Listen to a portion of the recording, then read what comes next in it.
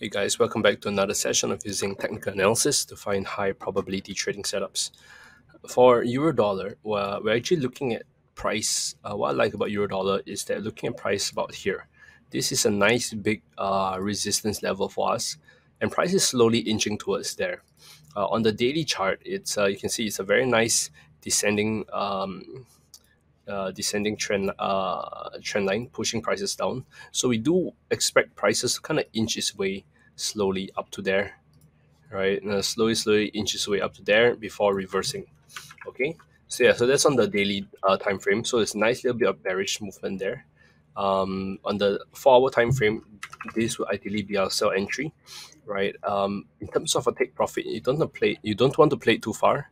Maybe something like 38% would be enough already, just to play the move down to the 38% here, right? And in terms of stop loss placement, right? You want to be safe. You do a retracement from the top all the way down.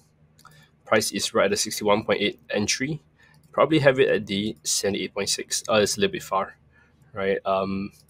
Maybe instead we can have it like where price broke out over here. You can have this as the stop loss instead, right? A stop loss over here instead.